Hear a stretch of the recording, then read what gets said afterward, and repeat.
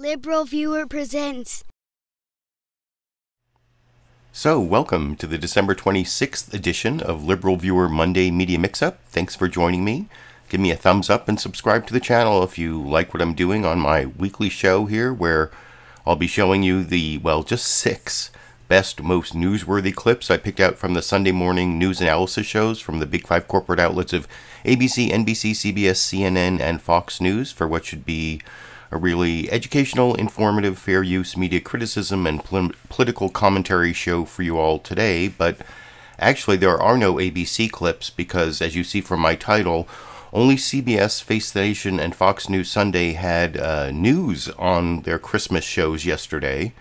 NBC News Meet the Press did like this 75th anniversary show, and with like, who knows when they recorded it, and I mean, probably sometime in the last week, but you couldn't really be sure. And then CNN State of the Union had this extended documentary look at the first second gentleman, the Vice President Kamala Harris's husband, Doug Emhoff.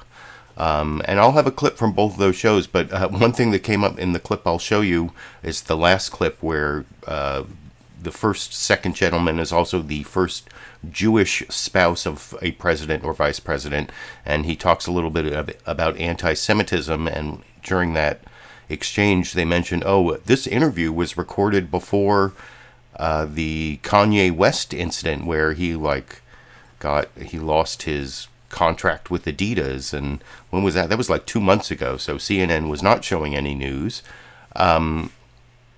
And I'll talk a little bit more about anti-Semitism and a video I might make about that after an argument I had a couple weeks ago on one of my live stream videos in the comment section, an argument with one of the recorded show viewers. But anyway, I do like to start with political comedy, and I was saying how Meet the Press had their 75th anniversary special where it was just like a bunch of clips from the history of Meet the Press.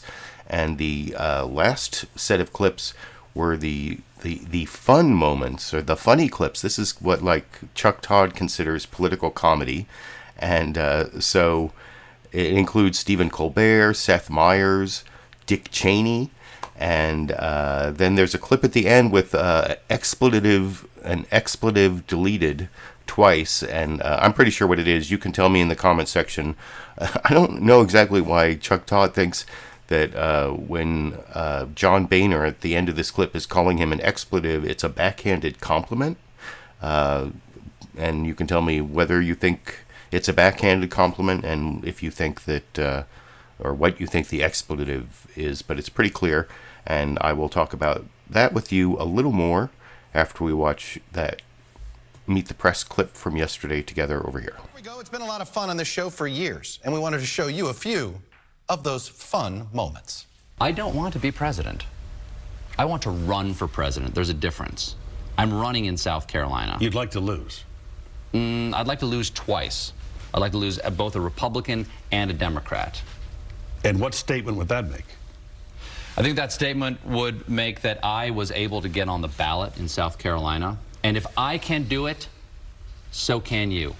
Seth Meyers, welcome to Meet the Press. It's great to be here. I'm so excited to be on Meet the Press without having to run for office. Right. So much easier this way. But if you do want to declare something, feel free to do that. I might. I think mostly I'm just going to run from previous statements and hit some talking points. We're watching a lot of Meet the Press to prepare for this. Give me your percentage prediction. Kerry, Bush, Nader. I think that Kerry's going to get 52%. Democrats 50, and Bush 52, 47. And 1 for Nader. 1 for Nader. 52, 47, 1. All right. Mr. Carr. Mr. Russell, everybody knows that I have dyslexia. And what I really meant to say, I just transposed the numbers wrong, That's all it was. Oh, I see. You know what I say? I got egg on my face. I don't believe this. I got egg on my face. It was a bad prediction. Should I be relieved you didn't bring your shotgun in today? I wouldn't worry about it. You're not in season. Mr. Vice President, I hope I never am. Before you go, Mr. Secretary, last time you were on 1 month ago, I received thousands of letters and telegrams about this scene. Let's just watch it for a second. Tim, don't swing the camera away from me again. Finally, Mr. Secretary, in February 2003, you placed your enormous personal credibility before the United Nations and laid out a case against Saddam Hussein, citing... No, they can't use it. They're editing it. He's still asking me questions. Yeah. He was not. Tim, I'm sorry I lost you. You answered the question. And because of that, we are eternally grateful. We'd like to present you the first annual Colin Powell Palm Tree Award for answering questions under adverse circumstances. You'll forever be in the annals of Meet the Press. We thank you again for joining us today. Well, Tim, thank you very much. I honor this. Did you ever run for office again? I'd rather set myself on fire than to run for office again. You know, the only reason I asked that question, because I expected an answer just like that. Anyway, You're a I assume I'm getting that as a compliment. I'll take that as a backhanded compliment. I hate the press. I hate you especially. But the fact is, we need you. We need a free press. To dig into more moments from Meet the Press and our archives, scan the code right here on your screen or visit NBCnews.com/MTP75. The website is home to 75 of the biggest moments in Meet the Press history. Check them out. See if you agree with our picks. That's all for today. Merry Christmas. Oh, and then right after that, he says, if it's Sunday, it's Meet the Press, which of course is a lie. So I got to get that in one more time because they often preempt Meet the Press. Well, not often. They sometimes preempt Meet the Press for sporting events and other reasons. Not for Christmas this year, at least apparently, although I don't really get the feeling that Chuck Todd worked on Christmas, even though he is Jewish, so he could have, but he was not one of the two news shows that was news, but I don't know if you thought all of that was funny. Was that John Boehner insult? I mean, I believe he called Chuck Todd a shit. I believe that was the word that was deleted out there. But and is that a backhanded compliment or whatever? I mean, the one thing I really enjoyed about the 75th anniversary, and you could see it in those clips, was I enjoyed seeing Tim Russert. I really missed Tim Russert. He was like one of the greats, and I've been watching these news shows since at least the mid-1980s, or even the early 1980s, and including Meet the Press. So I have a lot of experience watching the anchors, and Tim Russert was one of the greats, and I kind of missed him on that, was reminded of how much I miss him. But anyway, you can let me know what you think of what Chuck Todd thinks is fun there in those clips, and whatever. There was one other thing I was going to say, but I can't even remember what it was about. Let me see if I can just remind myself real quick of the other thing that I thought was really funny in that one Tim Russert clip with James Carville and Mary Matlin. When James Carville got the 2004 election prediction wrong and came back on and broke that egg on his forehead. What I found really surprising about that is if you watch it, I think it looked like Mary Matlin was surprised. So I always thought that they had that Democrat versus Republican marriage going, that was like the conflict marriage that worked well in the media, that was like before Kellyanne Conway and George Conway had their old establishment Republican George Conway versus Trump Republican Kellyanne Conway, and then George Conway became a never Trumper, so they were kind of like the prototype for that. Maybe, although I guess the Conways are all on the right side, but it looked like Mary Matlin was genuinely surprised when James Carville broke that egg on his forehead, and so maybe they didn't script it all out beforehand. Anyway, that was one other thing I wanted to point out about that clip, and then the next two clips are the only news summaries. And I'm going to do the shortest one first because it's almost kind of like a joke. Is this even a news summary? Face the Nation. I mean, they did real news. Margaret Brennan showed up there on Christmas morning. It seemed pretty clear. And they discussed the news, and they had some, they did some news on Ukraine and some other stuff later.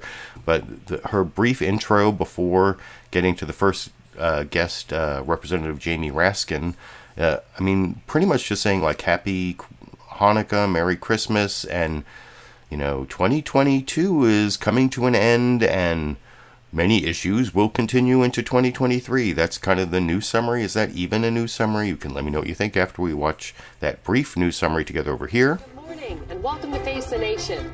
We wish you a Merry Christmas and Happy Hanukkah. Thank you for joining us this holiday Sunday.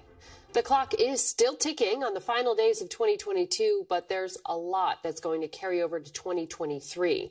Today, we want to take a look at some of those stories. We're joined now by Maryland Democratic Congressman Jamie Raskin, a member of the committee investigating the January 6th attack. And I will have a clip from that Representative Jamie Raskin interview.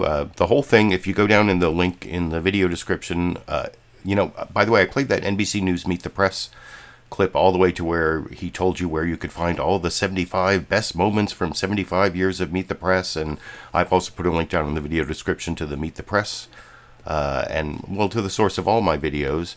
And down there is CBS News Face the Nation, actually goes to their YouTube channel where it's all split up into segments. And you can watch pretty much the whole program. And the whole Jamie Raskin interview, and I'm going to have like a 5.5-minute Jamie Raskin clip. I also have down in the video description short summaries of all my clips. And if I look at those short summaries, I see that the Jamie Raskin clip is clip number 5. That will be coming up, but I have to show you clip 3 and 4 before that. And this is actually the Fox News bias segment of the program. My longtime viewers remember me for my Fox News bias videos. For many years, I made over 200 Fox News bias videos documenting all the ways that they were biased beyond, you know, the regular media. The rest of the media has like a bunch of biases towards corporatism, towards sensationalism, towards oversimplification, both sidism.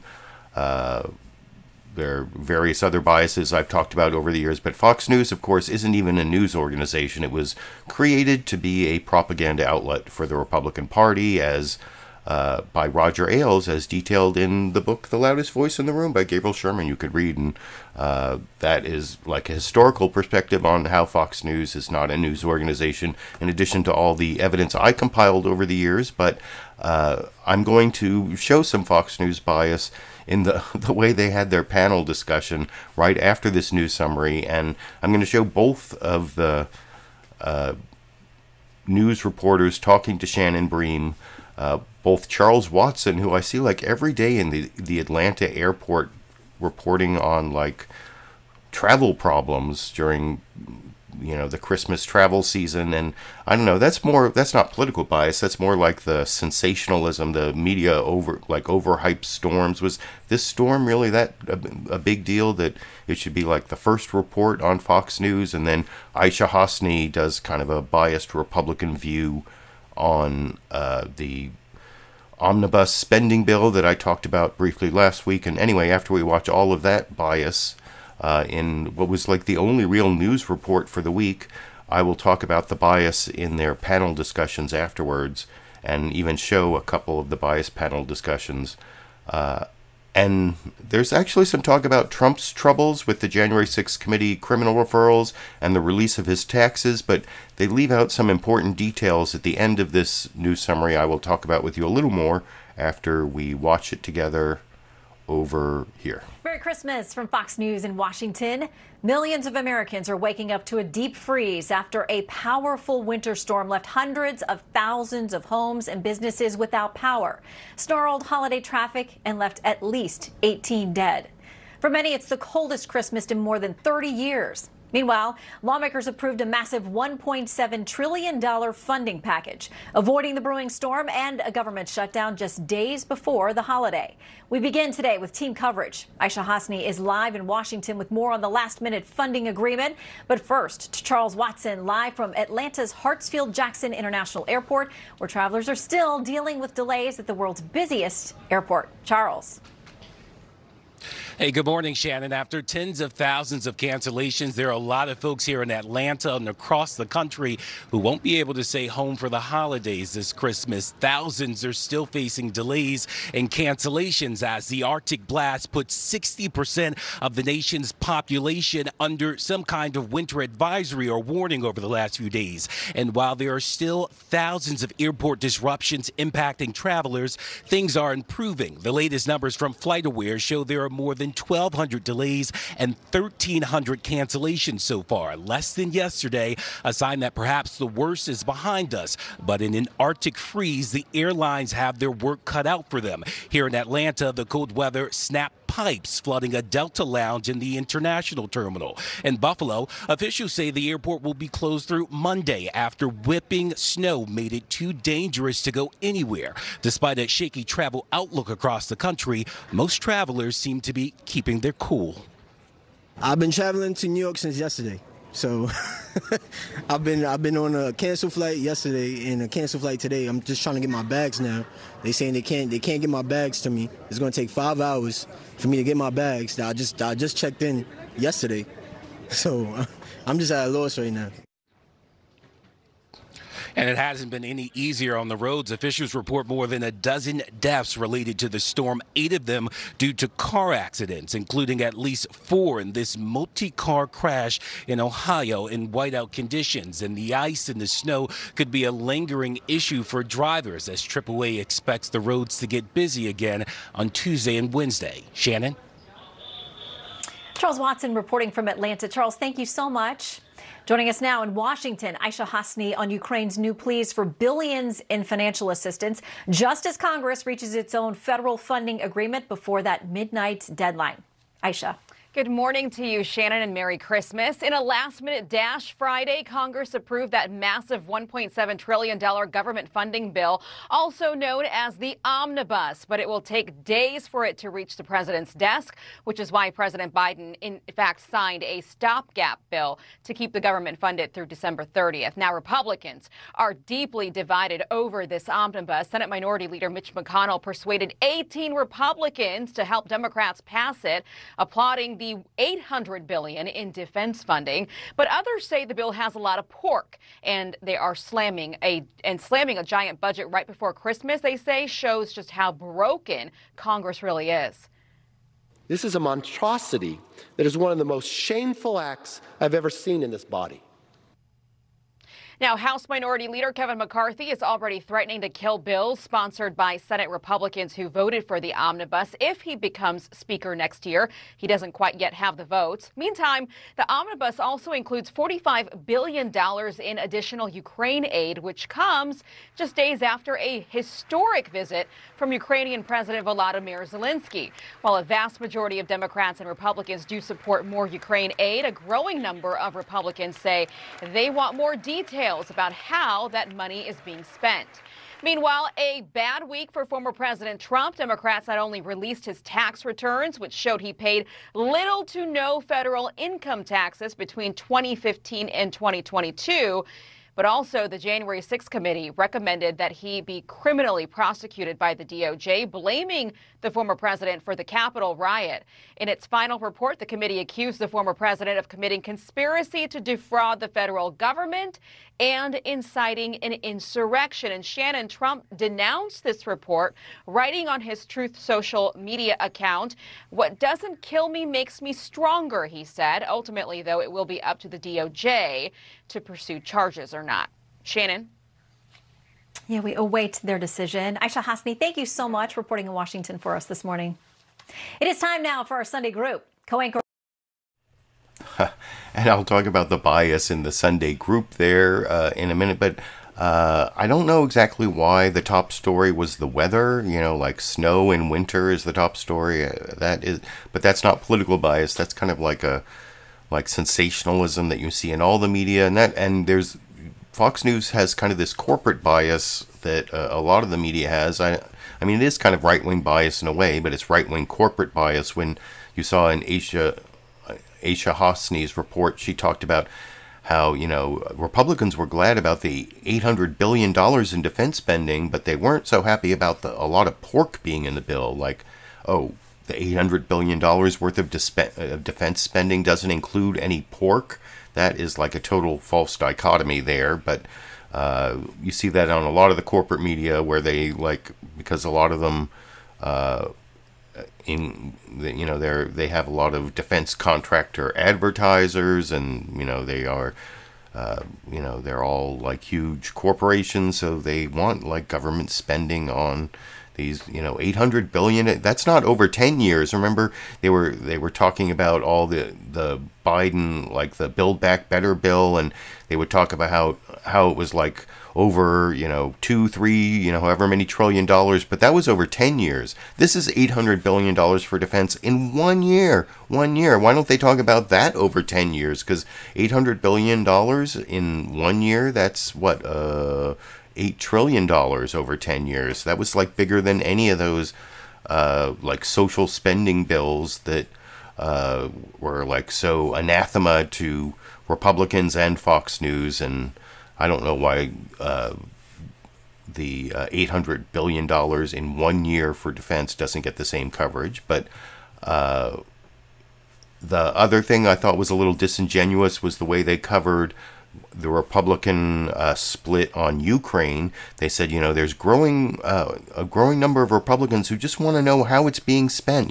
They just want to be like good fiscal stewards of our money, like Republicans have ever been good fiscal stewards of our money. No, there's actually kind of like a Putin wing of the Republican Party where some of them like have insulted Volodymyr Zelenskyy over the years, and there were even a few in Congress who refused to like stand up for all the standing ovations, like Matt Gaetz and what's the other guy's name? I can't remember, but there are several.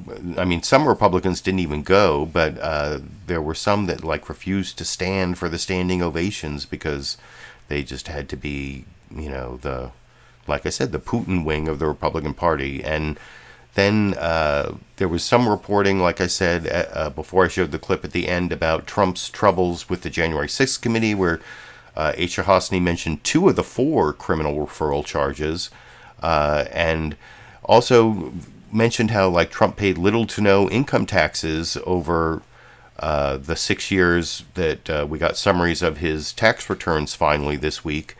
But 2 things that I didn't hear at all about. First, he lost a huge amount of money most of the years, and then he started making money when he was president.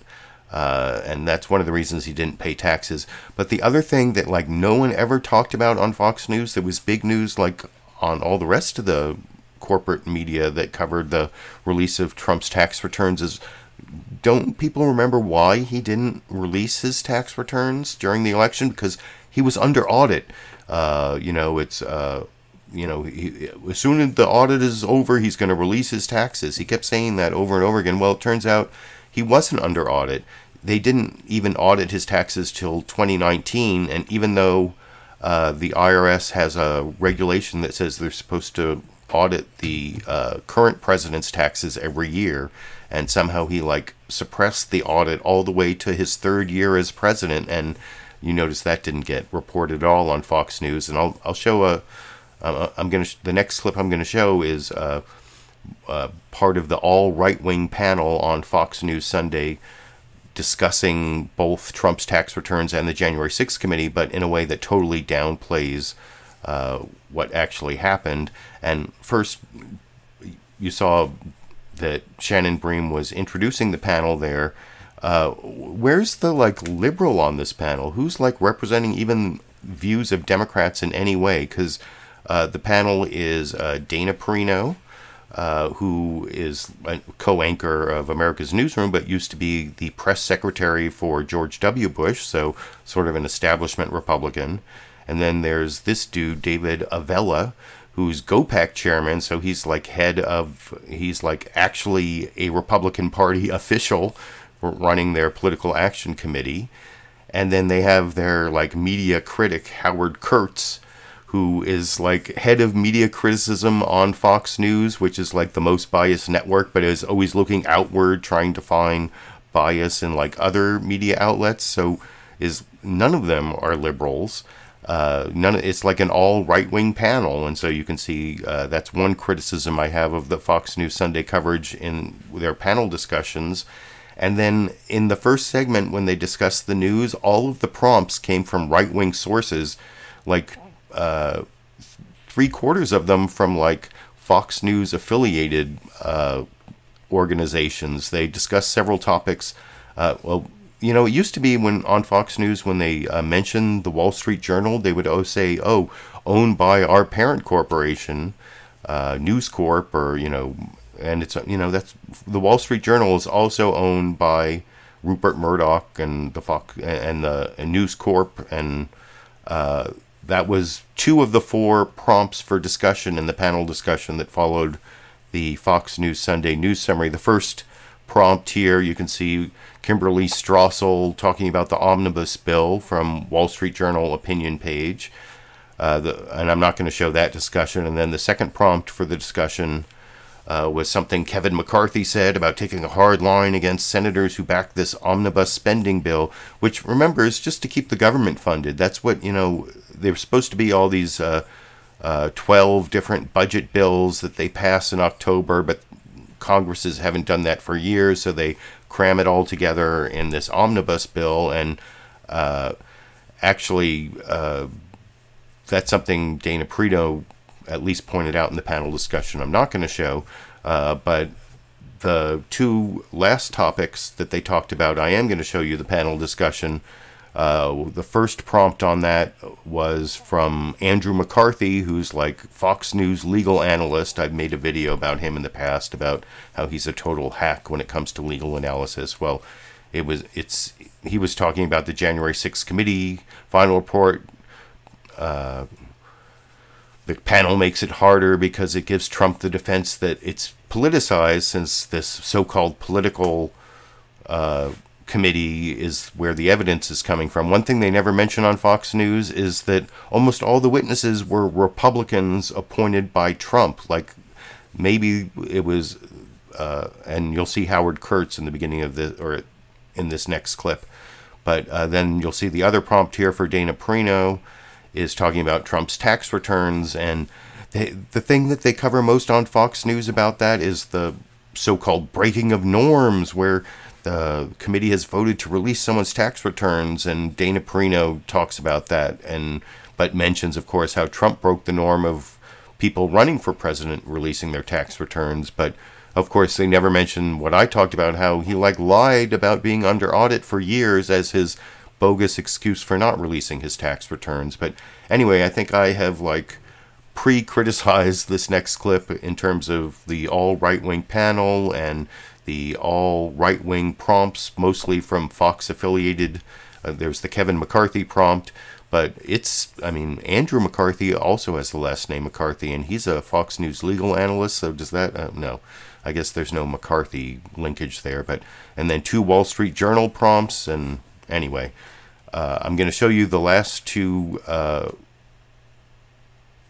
pieces of discussion here. Shannon Bream prompting Howard Kurtz and Dana Perino to talk about the January 6th committee and Trump's tax returns, which I think I've spent way too long pre-criticizing, but I'll talk about with you a little more after we watch that clip together over here. Okay, let's go to National Review Online, talking about another big story this week. The January 6th committee wrapping up, releasing its report, recommending these criminal referrals for the former president. Andy McCarthy, writing over there at National Review, says this: a criminal prosecution would be difficult, and the panel makes it harder still by giving Trump the defense that a politicized, Democrat-dominated committee pressured the Biden Justice Department to indict Biden's potential opponent in the 2024 election. Howie, the media spent a lot of time on these hearings and on this story this week.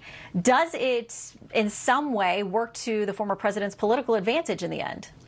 Sure, because the last thing that the Justice Department wants is to appear to be working in concert with a committee that, let's face it, it was totally anti-Trump, all Democrats and 2 anti-Trump Republicans. This final session reminded me of a bunch of aging rockers stumbling their way onto the stage and playing a medley of their greatest hits. They literally just played snippets of past testimony, so there wasn't much new there. And this criminal referrals of Donald Trump, was largely symbolic. The Justice Department is investigating Donald Trump on all sorts of things, from the top secret documents to January 6th and on and on and on. It really didn't need this act, but what it did was it got a tsunami of coverage, as you mentioned, and it put it enabled the committee to remind everybody what had happened, but I'm not sure it was good, except that Adam Schiff got to be on TV about 112 times.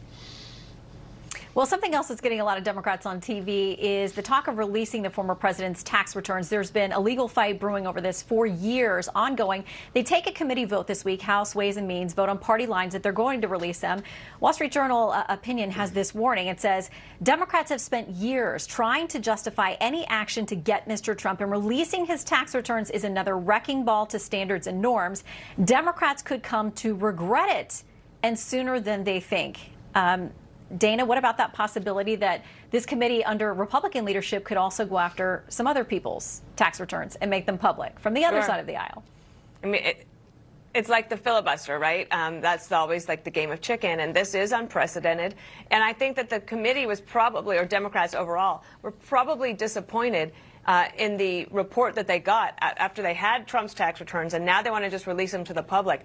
But they failed to get the headlines that they wanted. And one of the biggest headlines, though, Shannon, was that the IRS didn't have enough manpower to audit President Trump's taxes. So you're telling us that the IRS actually needs more IRS agents, in addition to the ones that you just passed in the previous bill that Biden wanted, in order to talk about the former president's tax returns.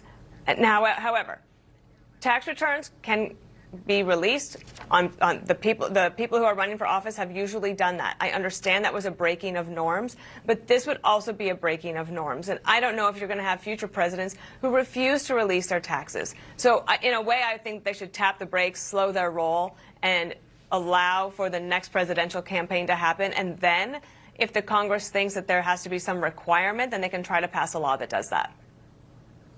Yeah, and it feels like we are very much already into that next presidential election.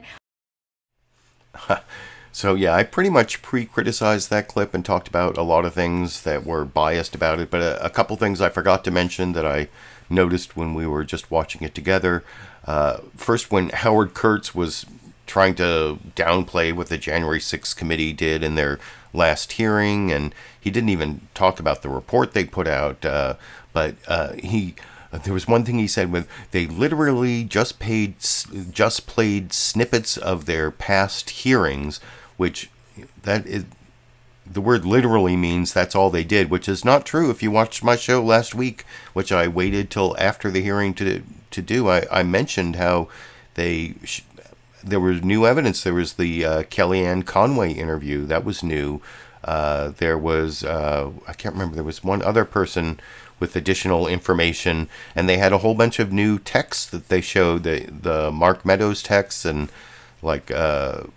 so there was actually new information that came out at the final meeting of the January 6th committee, and then they released their final report, and they released the transcripts of all the interviews, which were really revealing. So that's one more thing that Howard Kurtz said that was totally inaccurate, that he said they literally just played snippets of past hearings, which literally is not true.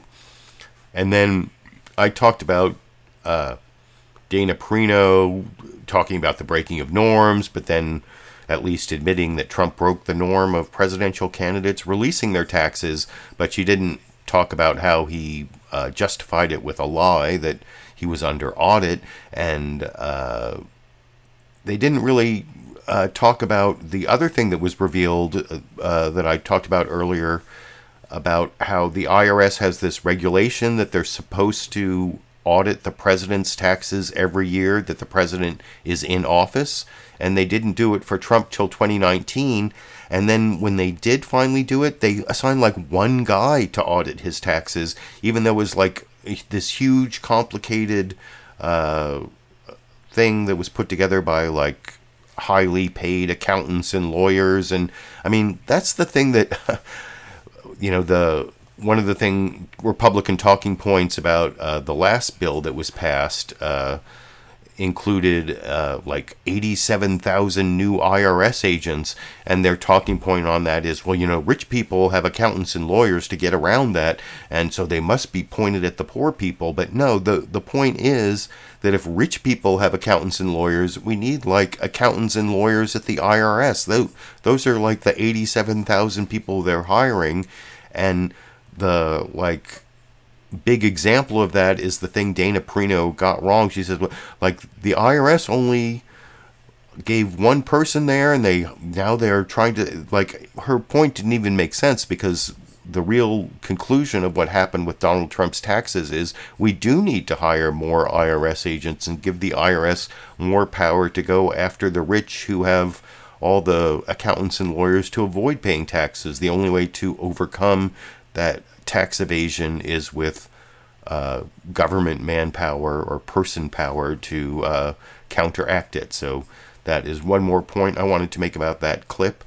And, you know, Howard Kurtz really downplayed what came out of the January 6th committee hearing, and so I want to show this clip of Jamie Raskin over on CBS News' Face the Nation that I promised earlier.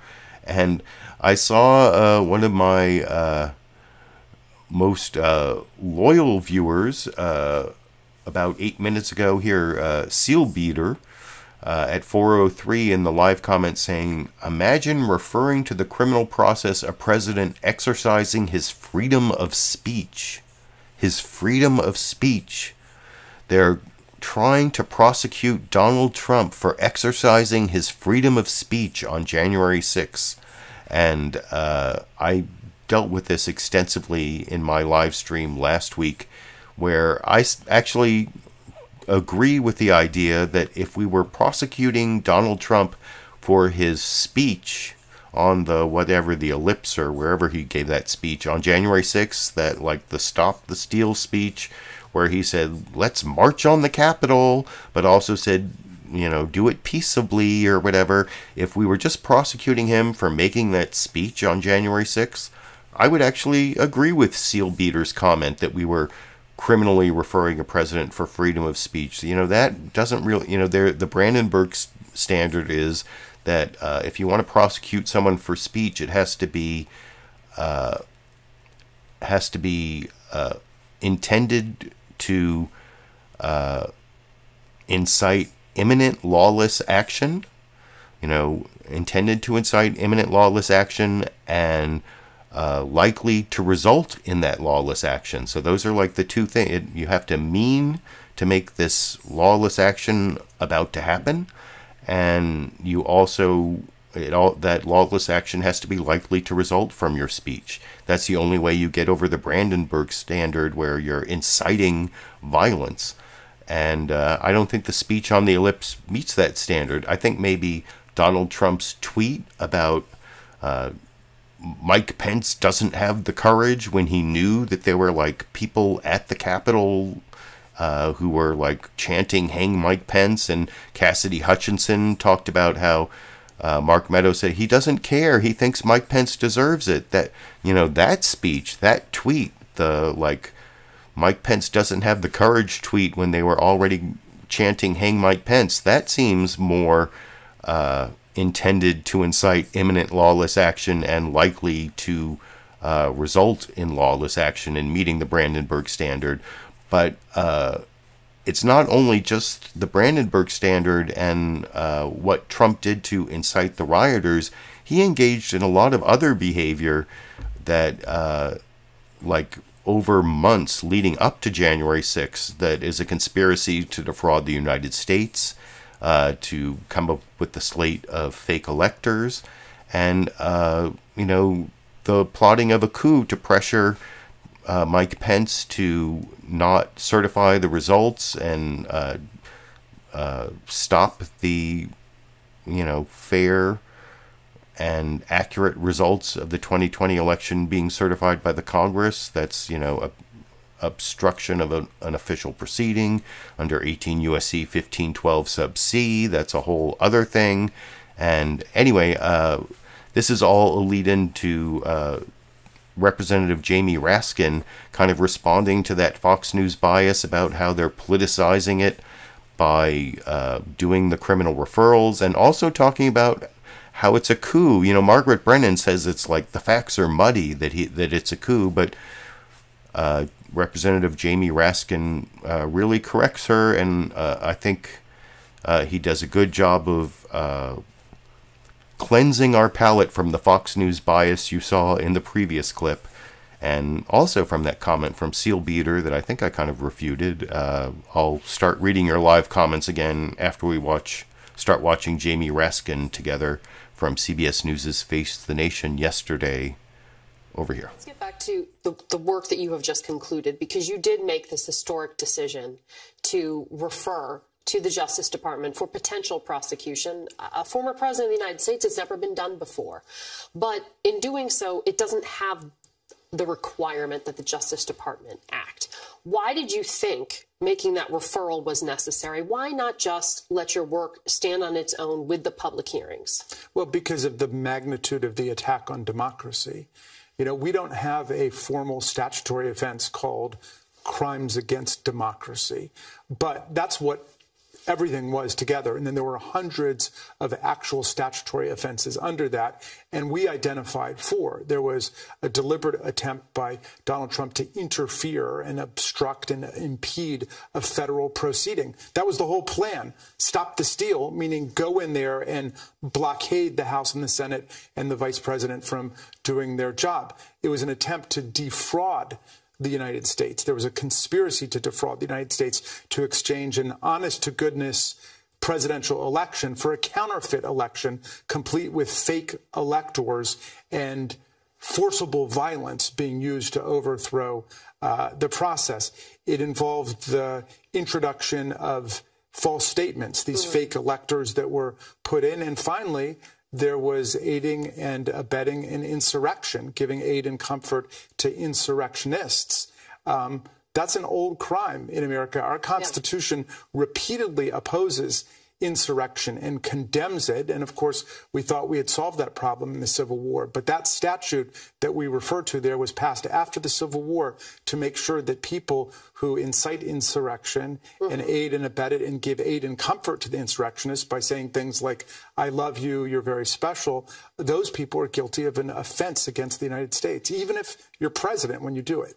But don't you fear, in some ways, because this referral you're making doesn't have the weight of prosecution behind it? That has to be up to the Justice Department to decide to move forward. And that's a good thing, too.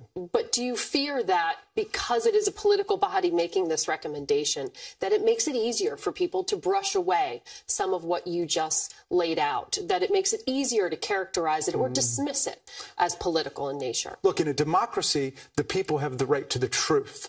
And so our bipartisan panel, with overwhelmingly Republican witnesses coming to testify, has laid out the truth the best that we could find it. It's not been contradicted or undermined in any way that I'm aware of.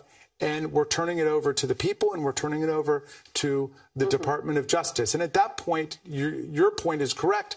It's up to them, and it should operate like that. Congress doesn't prosecute, but like everybody else, if we're aware of offenses, we've got to turn that evidence over to people who are prosecutors. And you're in that process now of sharing with the Justice Department some of what you found. The Department of Justice has a far vaster panoply of investigative resources available to them than we do. And a higher benchmark they have to meet to actually move ahead and prosecute.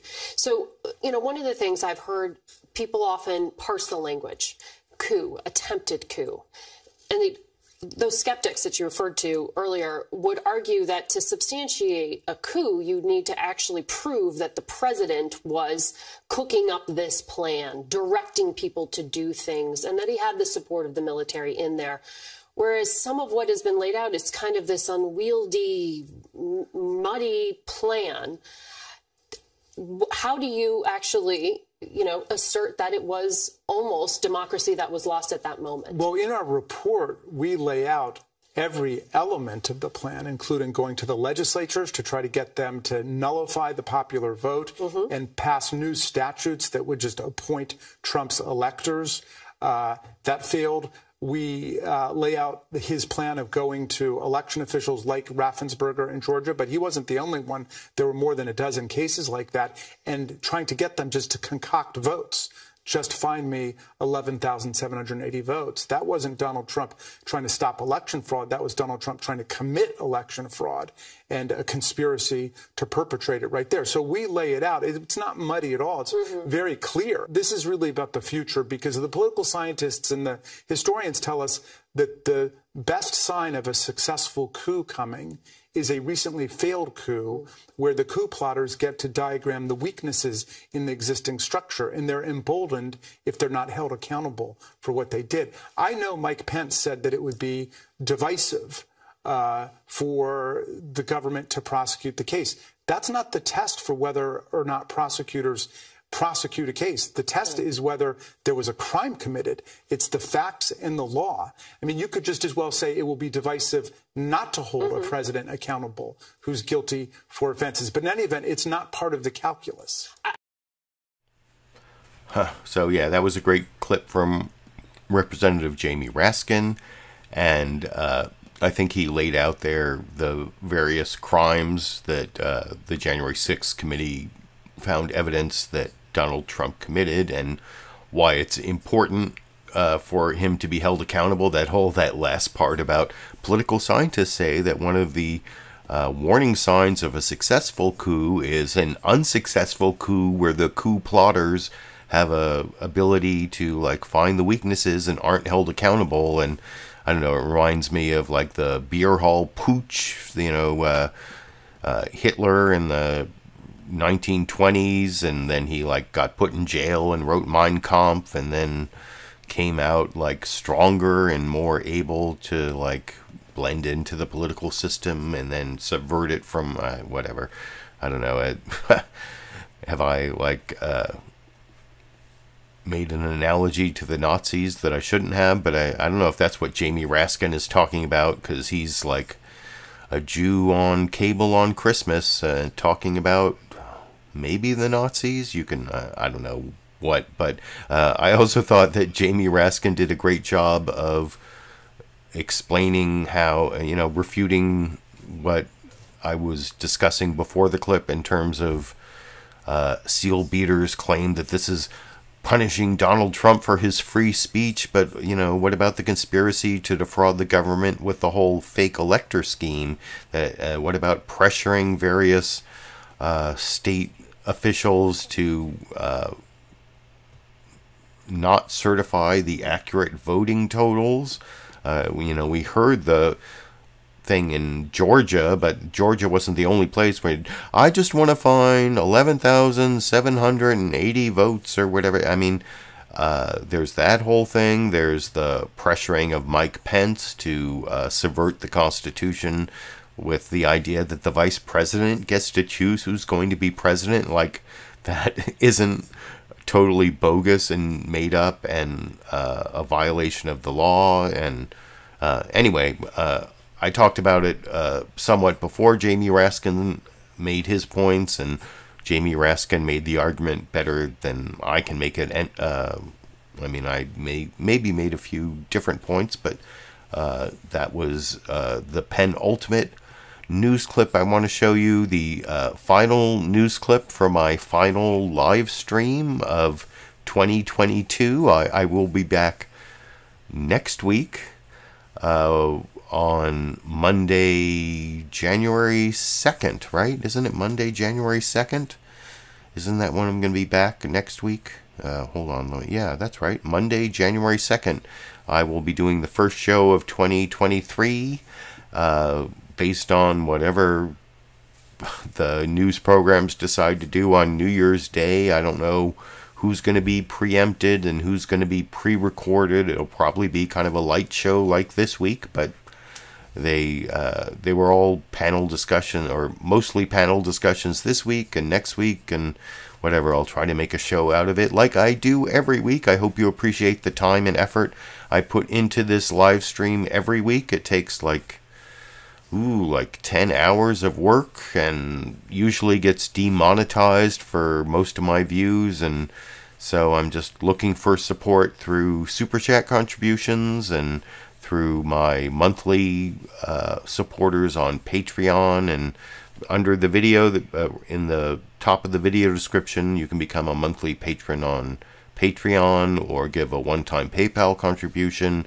Or there's a join button down there and you can become a YouTube member. And so those are various ways to keep supporting this live stream, because as I've discussed over the last few weeks, I'm going to keep doing this for 2 more years, all the way through 2024, all the way through the next presidential election. I'm going to keep doing this Monday Media Mix-Up sometime on Mondays, somewhere between like 2 and 6 p.m. Pacific time on Mondays, depending on what types of other meetings I have. I have all sorts of like other commitments, and I'll work them out through the years. And I don't know, maybe some weeks I might even skip a week. That might be something new I will do like next May possibly. But anyway, that's the most of an update I want to give you on all that. But I do have one more clip I want to show you, and it has to do with a video I have been thinking of making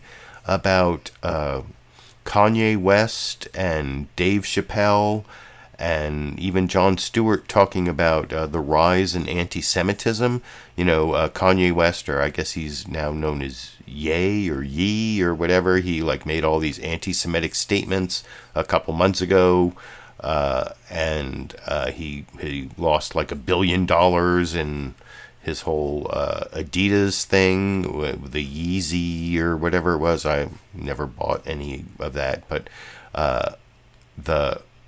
and then Dave Chappelle did this monologue right after the midterm elections on Saturday Night Live, where he made several kind of borderline anti-Semitic statements. I talked about that 2 weeks ago on my live Monday Media Mix-Up live stream, where I talked about Elon Musk and Kirsten Sinema. They're in the thumbnail for the video 2 weeks ago. But I also talked about Dave Chappelle, because the day before, Dave Chappelle had been in San Francisco and brought Elon Musk up on stage with him. And then 2 weeks ago, I went to see Dave Chappelle here in Sacramento. I saw his stand-up routine. I've been a long-time Dave Chappelle fan, but going back to like seeing him in a small club in St. Louis in like 1996 maybe, or 7. I have to go find those ticket stubs, but I will go find those ticket stubs and show them in this video I'm thinking of making about anti-Semitism and Kanye West and Dave Chappelle. And then Jon Stewart went on the Late Show with Stephen Colbert and kind of defended what Dave Chappelle said in support of Kanye West. But I actually thought a lot of the things Dave Chappelle said were borderline anti-Semitic. And if you go to the comment section of my video 2 weeks ago, I got into this argument with someone in the recorded show comments. I can't even remember the person's name. Okay, I'm going to go and look at it. Oh, here it is. Elon Musk, Kirsten Sinema. It's taking forever. Oh, Elon Musk.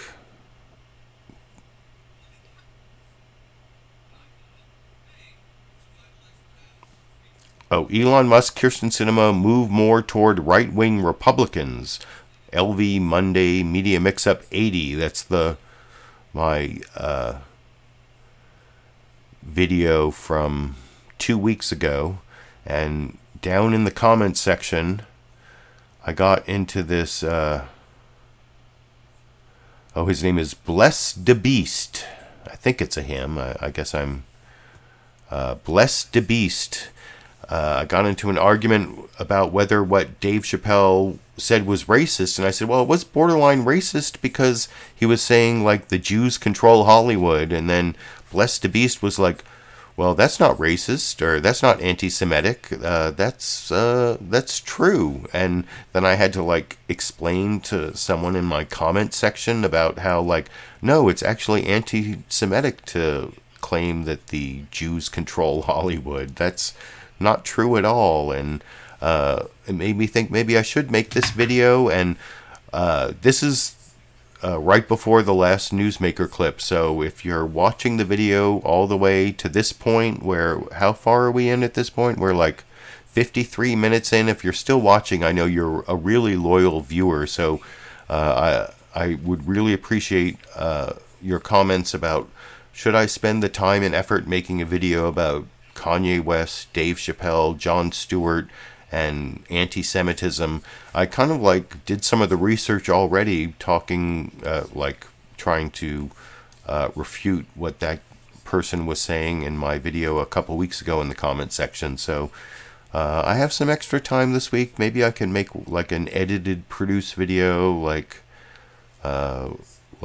whether Dave Chappelle anti-Semitic, Jon Stewart defending, or I don't know, some video title about anti-Semitism that has Dave Chappelle and Jon Stewart in the title. The thing is, if I make a video that has like anti-Semitism as a subject or in the title, or it's probably not going to be monetized. That's one of the reasons I haven't done it so far. But anyway, I've been thinking about that and thinking about the rise in anti-Semitism, and so I kind of appreciated CNN's State of the Union for talking to Doug Emhoff, the second gentleman, about that in this final newsmaker clip.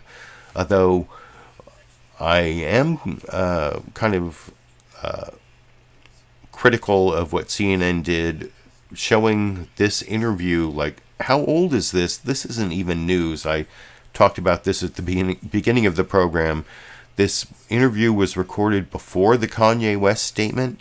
They kind of admit that, but they're like playing it as news on Christmas Day just so they don't have to work. That, I mean that's not like anti-Semitic, but it's like totally subservient to Christianity, I guess. I mean, maybe I only see that because I'm ethnically Jewish and I have this perspective on anti-Semitism. You know, I'm not Jewish religiously because I'm an agnostic atheist, but I'm definitely ethnically Jewish, and I could talk about that more. And if I made this video, you can let me know what you think. I'm going to check the live comments, and then when this is a recorded video, I'll look to see if my loyal viewers who watched all the way to the like 56-minute point, if you're a loyal viewer, a recorded show viewer, also let me know what you think all the way here at the end, whether I should make this video about Kanye West, Dave Chappelle, and Jon Stewart's comments on anti-Semitism while we watch this final newsmaker clip. Or is it a newsmaker? I mean, Doug Emhoff is a newsmaker, but it's an interview from like 2 months ago over here. Even more so, he says, right now, as anti-Semitism is on the rise in America. Anti-Semitism is everywhere right now. It's literally out in the open. People aren't hiding it. They're saying the quiet parts, not out loud. They're screaming the quiet parts right now. I could say anti-Semitic things and Adidas can't drop me. Now what? We spoke just before Kanye West's grotesque rants denigrating Jews spread like wildfire, spurring events like this, an anti-Semitic banner unfurled off a bridge over the 405, a major highway in Los Angeles, Emhoff's adopted hometown. He released a statement saying, quote, "We must all stand united and speak out against anti-Semitism. No person of any faith should have to fear violence because of what they believe." Have you been the victim of anti-Semitism? It's interesting. I have been around it when people don't realize I'm Jewish. And a lot of times in the business, in my business career, I'll be in a room and people are having their drinks and talking, and someone will make a anti-Semitic remark, not realizing that I'm Jewish. What do you do? And sometimes I would say something, you know, sometimes I should have and I didn't, depending on the circumstance. And I look back now and I'm mad still. And I wish there's a few moments that I wish I would have said something, but you're young, you're in the business world, and you just don't know how to react. And, you know, that's why I'm always going to speak out and live the way I'm living right now. Up next, the second gentleman on the road. So yeah, that's the last Newsmaker clip, and you can let me know what you think about whether I should make that video about anti-Semitism. I appreciate all of you who showed up for the live show, even though this is, I guess, kind of a holiday, or I guess in the UK it's Boxing Day, but this is like Christmas Day celebrated, or this is like the federal holiday in the United States this year because Christmas was on a Sunday, which may be why there were so little news coverage from the cable news network, the big five corporate outlets.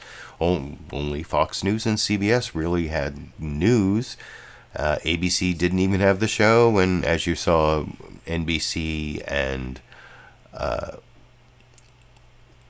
CNN had like not really news coverage. It was 75th anniversary for NBC, and then in that clip you saw that Doug Emhoff interview took place months ago, but I guess it was kind of still newsworthy, and I mean, it was interesting to watch, and you can see it down at the link in the video description. I put all my sources as usual, summaries of all my clips, and anyway, thank you all for joining me. This is my last show of 2022. I've been looking back on 2022, and I was just thinking, especially I can share with you, my regular viewers, that the thing about 2022 that really sucked was my cat Dash and my dog Sandy both died this year. You know, just a couple days ago, December 23rd, I got this like Facebook memory reminder that 10 years ago, this December 23rd this year is when we got Sandy, and I saw like a picture of Sandy from 2012, December 23rd, 2012, when we first adopted her as a rescue. They said she was like 2 or 3 years old at that time, and she might have been a little older. And anyway, we didn't even get a decade of Sandy, and I've been looking at old Dash pictures, and anyway, there may be a new kitten in the future, certainly during the next 2 years, probably in the next few months. It's just a question, as I've mentioned many times, of replacing the flooring that has been destroyed by our pets, and like we've got to get rid of all the old urine smells so any new cat we get won't pee where the old cat peed. We need like, hopefully this new cat will pee in the litter box, because Dash was like, what, 17 years old? How old was Dash when he died? Like much older than we expected. And during his later years, he experienced some incontinence that we now have to fix before we get a new cat. That I've described that earlier, and I guess that's your Christmas story, and we're going to perform a Christmas miracle or a Hanukkah miracle or Kwanzaa or whatever you celebrate, and we're gonna clean the rooms that have been destroyed by pets, and probably sometime in the next few months, maybe by mid-March, maybe. Well, I think that might be like mid-March might be the time when we will have a new kitten, and that's something to look forward to in 2023. And then the next thing to look forward to in 2023, unless I have some reason to make this anti-Semitism video or some other video, is that on January 2nd, 2023, I will be back with my next media mix-up. I hope to see as many of you there who can attend. I'm not sure whether it will be at like 3 or 4 or 5 p.m. Pacific. It depends on the other types of meetings I have to work around and what's going on that day, but I appreciate those of you who are able to show up. I appreciate my recorded show viewers, and until next time, I guess I will be, Happy New Year to everyone, and I'll see you all in the new year, and until then, I guess I'll be seeing all of you around the internet.